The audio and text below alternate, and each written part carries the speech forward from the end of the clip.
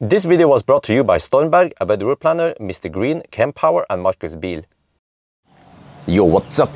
In this video, I'm going to show you guys the charging curve of the Renault Megane E-Tech. So let's just roll the tape, shall we? Alright, so you see that right off the bat now, the Megane hits 125, 126 kilowatt. That's quite impressive for such a small battery. But we don't really see 130 kilowatt, which is the advertised speed for the Megane. Actually, on the charger, you might see 130, but that is including some charging losses and some cooling.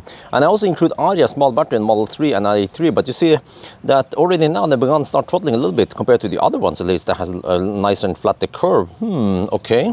And also these cars, you see, they have similar battery sizes, but also similar price, so it kind of makes sense to compare these cars. But okay, what else is going on here? Not much, I guess. It's just except for that Megane is starting to fall behind the other ones. Ariya and Model 3 is going, especially Model 3 had a really nice jolt of speed. But you see that already now also Model 3 start throttling a little bit, but still going in the lead in the kilowatt department here. Ariya has a flatter curve, is second, and then ID3 still fairly flat, but for being a German car, it's not that flat really compared to the other one. So actually right now the Megane is on the it's the slowest one. It's really the slowest right now. Wow. Okay, and then Model 3 starts dipping below 100 kilowatts. Ariya though has a nice and flat curve, as you guys have seen before. How is that going to stand up against the other ones? And what about Megane started going slower and slower actually. Yeah, even slower than ID3 at higher state of charge. So this is quite disappointing at Megane that despite being fairly new tech and also similar size batteries the other one, it's charging the slowest of them all. Which car is leading right now? Model 3 has a slight lead over Ariya. Still kind of flat, but it seems like Ariya is getting a little bit lead here because he has a flatter curve than Model 3. And then ID3, wow, to buy a big surprise. Again, ID3, which is a German car, tends to be fairly flat curve, but not here. And then Megane is just and at the very end now, or the very back, the fourth place, the slowest one, going just slower and slower. Not much to say there. I guess you can look at Ariya versus Model 3 again. Is Ariya still not taking a lead here? Wow. I'm not surprised that Model 3 has a relatively flat curve also, and Model 3 can keep up with the other ones, even though Tesla is known for having a nice jolt of speed in the beginning, and then drops fairly fast, but not Model 3, not this one. This is the SR Plus with the LFP battery. Yeah, the only LFP battery in here, by the way. But okay, what's going on with the Megane?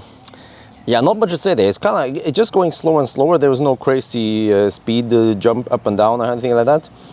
Still on it's still the slowest one. Ariya and Model 3 is just neck on neck now, and they're fighting for the first place.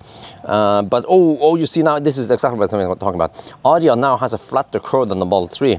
So this is the chance for Ariya to win over the Model 3 to the rate to 90%. And what about ID3 versus Megane? I guess at this point there is no chance for Megane to catch up ID3, or will it? Well, we'll see, I guess. They are still kind of close-ish, right?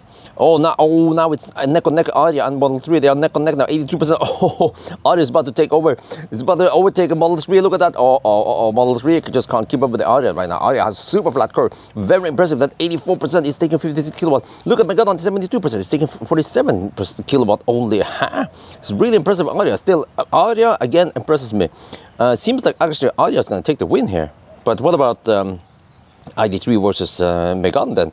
I think at this point it's almost impossible for Megane to reach ID3. ID3 just has a way too big lead, and also look at that. Even at higher state of charge, the ID3 has higher charging power than Megane. So okay, there you go. Ariya hit 90%. Okay, so Ariya is the winner again, and then Model 3 will be right behind it. But then Ariya was like, okay, whatever, I'm just gonna go for 100%. Why not? Yeah. While I'm waiting for the other slowpokes to arrive.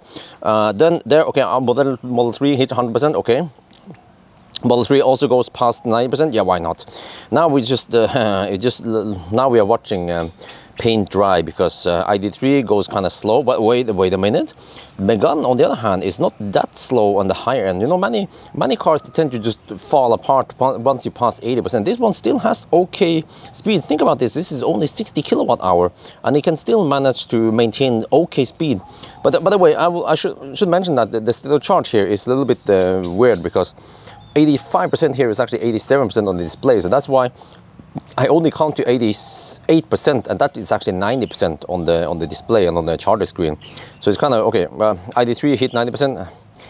Now we just wait, and Ariya hit 99%. It's like, okay, whatever, let's wait. So Ariya is just a clear winner here.